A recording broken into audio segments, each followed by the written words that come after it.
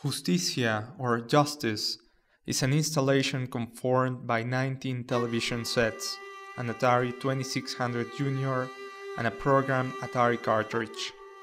All the screens are connected as a closed-circuit network with the Atari game console. The content is transmitted simultaneously to each TV monitor. The word Justicia, blinking silently and changing colors, is printed on the screens.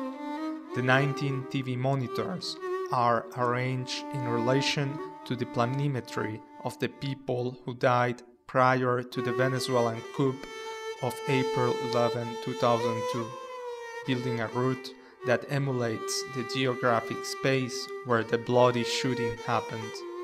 In this sense, the TV screens represent each one of the victims killed during that day, amplifying a precise and clear message, claiming for justice.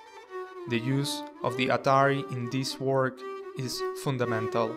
It belonged to Jesus Mohamad Merhi, cousin of the artist who was killed during the shooting that tragic day.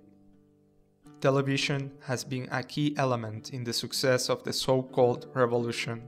Let's remember that Hugo Rafael Chavez Frias managed to get himself known as a result of a televised appearance he made in February 4, 1992. Today, Mr. Chavez has his own TV program. Justicia exposes a common universal yearning to any people from any time and space. With Justicia, the artist reflects and demands a human right beyond any political or ideological affiliation, since we all deserve justice.